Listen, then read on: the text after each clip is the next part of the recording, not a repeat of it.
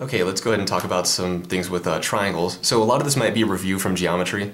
So we'll start with this fact here. All angles, so remember that shorthand notation, angles, all angles in a triangle add to 180 degrees. So remember, a triangle just has three angles, right? So if you add up all three angles, you're going to get 180 degrees. Okay, so all angles in a triangle add to 180 degrees. So let's talk about different types of triangles that we could have. So we have an equilateral triangle.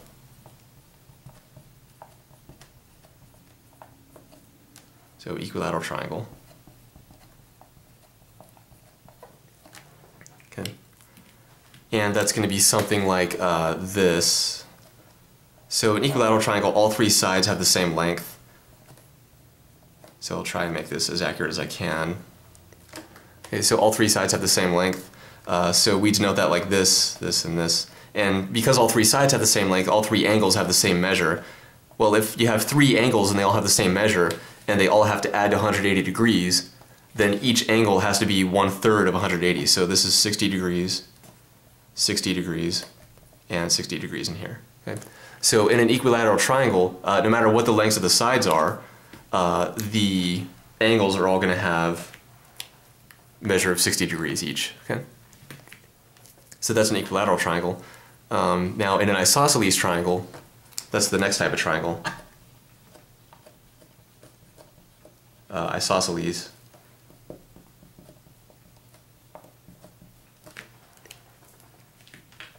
So in an isosceles triangle, two of the sides have the same length.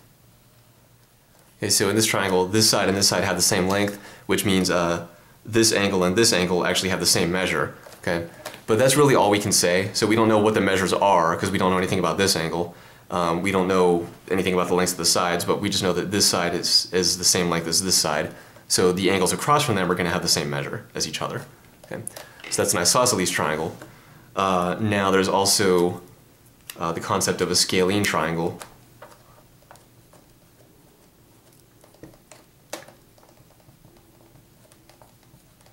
So we have a scalene triangle. And that's going to be something like this. So let's draw a picture here.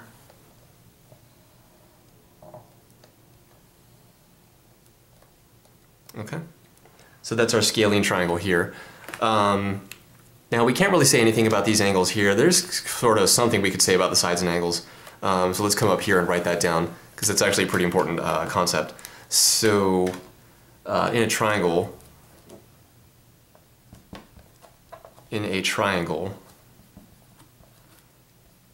the largest angle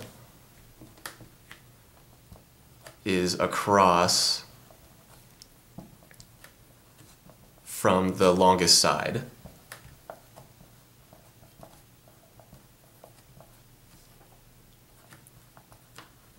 And the smallest angle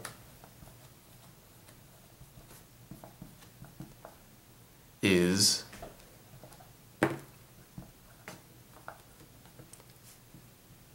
across from, oops, no surprise here, is across from the shortest side.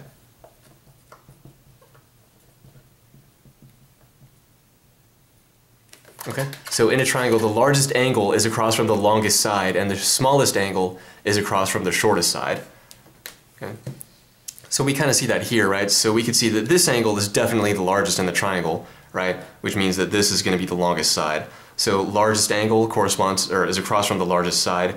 And here, this is clearly the shortest side, right? This side is much shorter than these two. So this is going to be the smallest angle here. So we see that shortest side is across from the smallest angle here. Okay? So that's true of any triangle, you know, any triangle there. Okay, so that's equilateral triangles, isosceles triangle, and scalene triangle. Now another very important type of triangle, which we'll talk a lot about later on in trig, is a right triangle.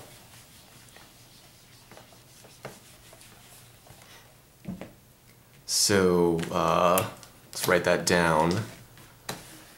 Right triangle.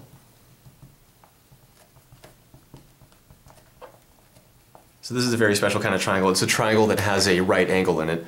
So let's draw a picture of that. Remember, a right angle is 90 degrees.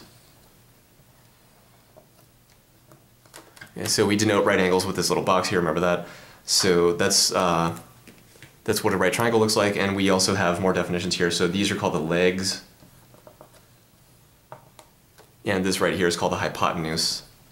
So the longest side is called the hypotenuse. Okay.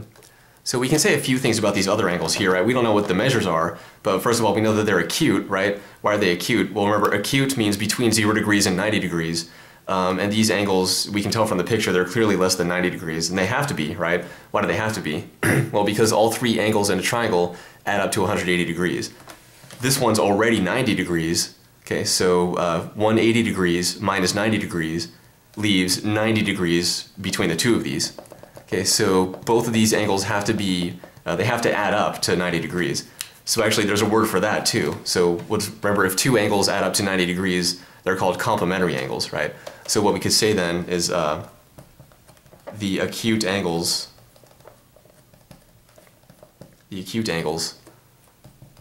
in a right triangle are complementary. And remember, complementary just means they add up to 90 degrees. So the acute angles in a right triangle are complementary. So that's going to be important later on. We'll talk about that again, though. That is important for some stuff we'll do later on with trig.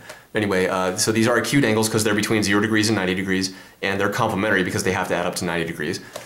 And why do they have to add up to 90? Again, because this angle plus this angle plus this angle has to be 180 degrees. So if this one's already 90, then these two together have to make 90. So these two together make 90 degrees. Add 90 more degrees, you get 180 degrees. Okay? So that's why that is. Okay, so there's just a couple more quick definitions with right triangles that are very important, and then that'll be it for this video. So for a right triangle, let's draw one like this. We'll have this angle theta. So remember, theta we talked about in an earlier video. Theta is just that Greek letter denoting angles. So theta, if theta is this angle here, then theta has a side opposite and adjacent to it. Okay? And also there's the hypotenuse. So this is going to be the opposite side. So this is the opposite side. This is the adjacent side. And this is the hypotenuse here. So this is the hypotenuse.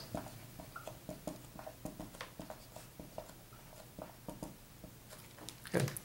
So opposite is usually abbreviated op, OPP, op. Let's make that a little more legible. So that's OPP. And adjacent is usually abbreviated ADJ. And hypotenuse usually abbreviated HYP. Okay.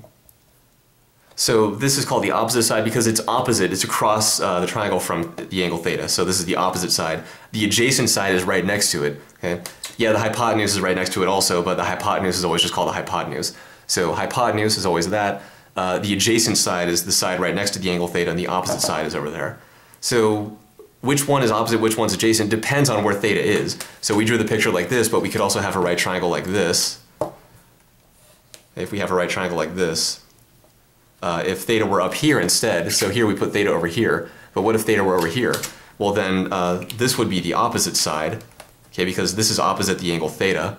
The adjacent side would be this one, and the hypotenuse is always the hypotenuse, no matter where theta is. Okay. So the hypotenuse is always that, the adjacent side is the one next to theta, the opposite side is the one across from it. Okay, so those are some basic definitions and concepts with triangles that will be very useful later on when we talk about more complicated things with trig.